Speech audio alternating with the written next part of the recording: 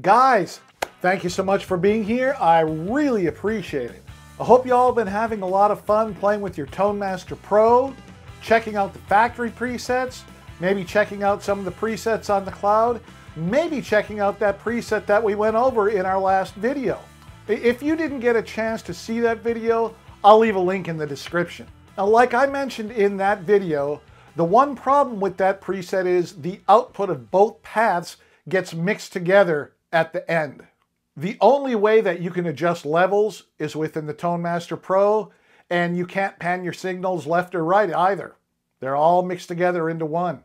Now, if you go out busking or do small space gigs, this setup might be fine. Instruments plugged into the ToneMaster Pro plugged into a powered speaker. That's all you need. You don't need to have each path on its own output channel. But what if you're in a band with a sound tech that mixes your live shows? Or maybe you're recording, something along those lines. Regardless if you're using your ToneMaster Pro for two guitars, guitar and bass, guitar and mandolin, vocal and guitar, whatever, you're going to want separate outputs for each channel. And if at all possible, you'd like to have them on the XLR outs. But right now, it's not obvious how we can do that on the ToneMaster Pro.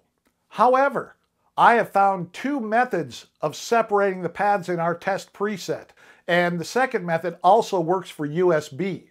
Let's take a look. Here's the preset we ended up with last week. It's on the cloud, and it's called Doug B's Guitar Plus Bass version 1. The top path is a slightly modified version of factory preset 01, the 65 Deluxe Reverb, and the bottom path is a slightly modified version of factory preset 127, Studio Bass. I used this preset as is for my demo song in my last video. Of course, I couldn't use both inputs at the same time, but all I had to do was plug my guitar into the instrument input for the lead and rhythm guitar parts, then switch to my P-Bass and move the plug from the instrument input to the mic line input when I did the bass track. So if you work by yourself in your studio space, this preset probably doesn't need to be modified. However, if you're in a situation where you're using both inputs and you'd like to send each input to separate outputs, we have a couple options available to use on the ToneMaster Pro. Option 1 is to first select your preset that uses both inputs, then click on Output at the end of one of the paths. It doesn't matter if it's the top path or the bottom path. You'll get sent to the Output Assign panel. Right now, all 9 buttons are active, which you can tell by the bright blue color. If you look on the back of the ToneMaster Pro, you'll see a section labeled Output 1, and then to the right of that is another section labeled Output 2. Output 1 has both XLR and 1/4-inch jacks, and Output 2 has 1/4-inch jacks only. Now go back to the Output Assign panel. We can easily send each path to its own output by choosing Output 1 only for one path and Output 2 only for the other path. So for example, you could send the top path to Output 1 and the bottom path to Output 2. So to do that, you would turn off Output 2 on the upper path and you'd turn off Output 1 in the lower path. Then you'd use one of either the XLR or 1/4-inch outs in Output 1 and one of the 1/4-inch outs in Output 2. Make sure to save your preset. Now, if you don't mind having to use one of the 1/4-inch outs, hey, you're done.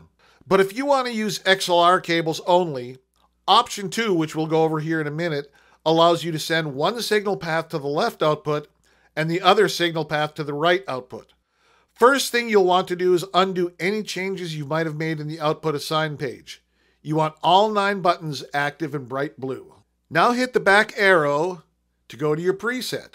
Click on Preset Settings, then click on Signal Path Type. Right now it's set to Instrument plus Mic/Line Series. Go down to Instrument plus Mic/Line Parallel. Then click on Confirm. Now hit the back arrow to go to your preset. This will add a parallel path to the end of each path in your preset. The thing about this option is that you'll only be adjusting the output splitter boxes. This one here and this one here. Now I went over what parallel paths and splitter boxes are in my signal path video, and I'll add a link in the description. For the top path, you'd want to click on the second splitter box, which is used for the output of that parallel path. Pan both A and B to the left. Now go to the output splitter box on the bottom path and pan both A and B all the way to the right. We'll leave the settings on both of the input splitters at default. And why would we do that? Well, it's basically a way of ensuring that each track is in mono. Now your top path is panned hard left, and the bottom path is panned hard right. That will give each of them their own channel in the stereo output signal. Save your preset.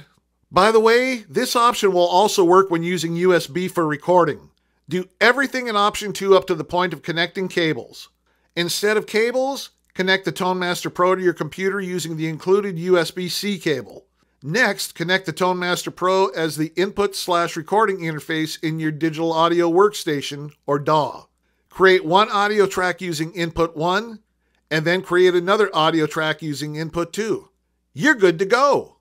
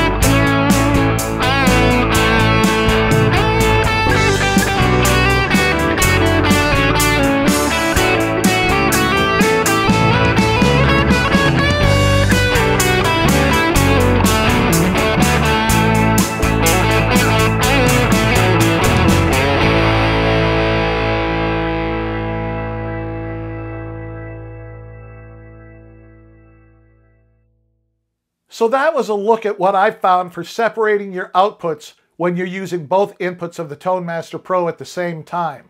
I'll upload this updated preset to the cloud as Doug B's Guitar Plus Bass V2. Experiment with it and let me know how it goes for you. And hit me up with any questions if you have them. I've got more new content coming up on Friday. You don't want to miss that. So go ahead and hit that subscribe button and ring that notification bell. All right, guys, have a great week, and I'll see you on Friday.